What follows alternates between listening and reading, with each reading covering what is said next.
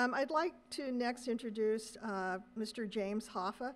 Mr. Hoffa has been with the International Brotherhood of Teamsters since being given his union card on his 18th birthday. I bet you didn't know I knew that.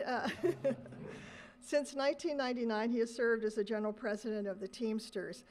Mr. Hoffa is a committed and tenacious crusader for issues affecting the health and safety of professional commercial drivers, and we have had the pleasure of working with the Teamsters on many, many truck safety issues, and we are very, very glad that you are joining us today. Thank you. Thank you, Jackie. Thank you. It's a pleasure to be here with the Truck Safety Coalition, to be joined by so many people from law enforcement and all the people in this room. I think we all speak with the same voice, and we all know what the problem is. I'm president of the Teamsters Union. We have more than 1.4 million members, and more than half of those people are truck drivers. So we know what we're talking about, and we know who we represent. And we're concerned about their safety, we're concerned about their productivity, and we're concerned about what's going on out there with the idea of making trucks larger. Now, we're coming through a very rough winter, and anybody's noticed the roads are falling apart, the bridges are falling apart, our infrastructure is failing, and yet they want heavier trucks to take a toll on these roads and trucks and bridges.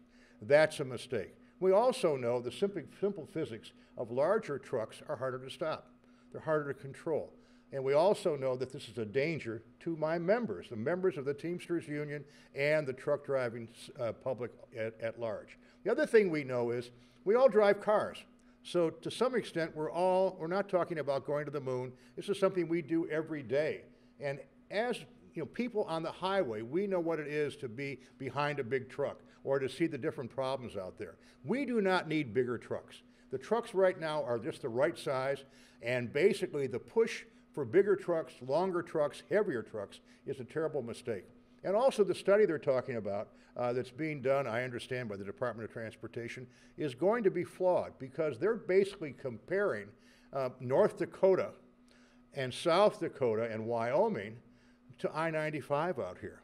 Or here, what the congestion here is Maryland and Washington, D.C. and Virginia. The terrible congestion we see every day. And we know how one truck can back everything up. Now, we think trucks are great, and we love trucks, but we want trucks to be basically safe.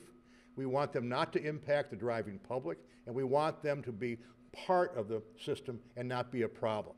I think it's a terrible mistake, and you really wonder after all of these hearings, and by the way, I've been here with the coalition a number of times, it seems every year there is a push for bigger trucks. And you wonder, where does that come from? We were successful last year in stopping this.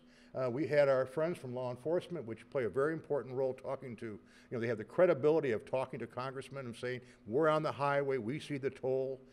These are important things, but every year we have to fight this fight.